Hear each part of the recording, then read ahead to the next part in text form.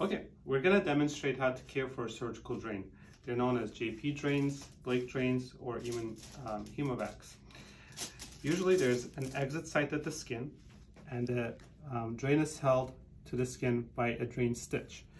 While the drain remains in place, it's important to strip it so it doesn't get clogged and it continues to serve its purpose. The way to do that is to hold the drain close to the skin. Use something to glide. I like to use the alcohol prep pads, or you can even use hand sanitizer. You hold it close to the patient or to the skin, you pinch it, and you strip it.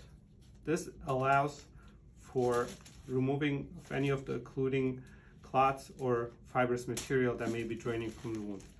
And it's important to do this once or twice a day. Hold it close to the patient so you're not pulling it out, pinch it, and strip. This allows us to glide, okay? And as I said, alternatively, we can use hand sanitizer as a lubricant from gliding as well, and strip the tube, okay? It's also important for the bulb to be compressed. The way to do that is to open the plug, fold it in half,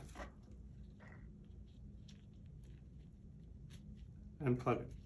This ensures appropriate suction on the tubing.